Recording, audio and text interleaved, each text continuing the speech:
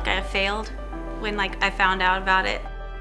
I kept looking, researching, because I didn't really understand what it was everyone was talking about. I mean, it's scary at first, because you receive the diagnosis and then of course start consulting Dr. Google and and that can lead you down some scary pathways. It was really a surprise and shocking for me. I did not expect that I will be having GD at all. So the key risk factor is higher glucose levels, particularly after eating meals, because we know the glucose level in the mom is reflected in the baby. So if the levels are higher in the mom, they'll be higher in the baby. There's nothing that women do wrong to develop gestational diabetes. It's a part of the normal hormonal changes of pregnancy. It's because the placental hormones cause insulin resistance, and you just aren't able to make enough extra insulin to account for that insulin resistance. You're working very hard to make sure that you and your baby have a safe pregnancy. There are options for medication. Sometimes there are pills that you can take, sometimes there are injections of insulin that you use to help bring your sugar levels to an appropriate level. These medications have been studied for many, many, many years. They're safe, which is why we recommend that they're being used during pregnancy. It is stressful because women realize how I'm taking care of myself impacts how my baby is going to do. So we have a team approach. We have diabetes nurse educators, dietitians, social workers, community health workers supporting the woman.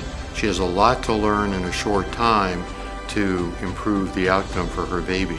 They're often overwhelmed and very frightened about the diagnosis, so I always tell our patients that you're in good company because it's a really common condition. There's a learning curve with checking your blood sugars and getting on the right diet and controlling it that way, but it's manageable. It means that they're going to have to do some blood sugar testing during their pregnancy, diet intervention with a dietitian. Certainly understanding that there's some risk factors, but I never felt like I was in danger because I have been being monitored so closely here. I trust that I'm under the care of best practice. You're with a wonderful team here, so we're here to navigate this process with you. Just because you have gestational diabetes, it doesn't mean you will have diabetes after pregnancy, and it doesn't mean that you won't be able to live your normal life during your pregnancy. We have therapies that work, that with our support, with the support of our team, with diet and exercise, these lifestyle changes, and then if necessary medication, we can help you so that your baby will be a normal size at delivery, more likely to develop normally later in life, and that you will feel more knowledgeable and better able to meet this challenge. Take it one day at a time and don't blame yourself. Surround yourself with support and just realize it's not your fault and just do what you can. Our ultimate goal here, healthy baby and healthy mother.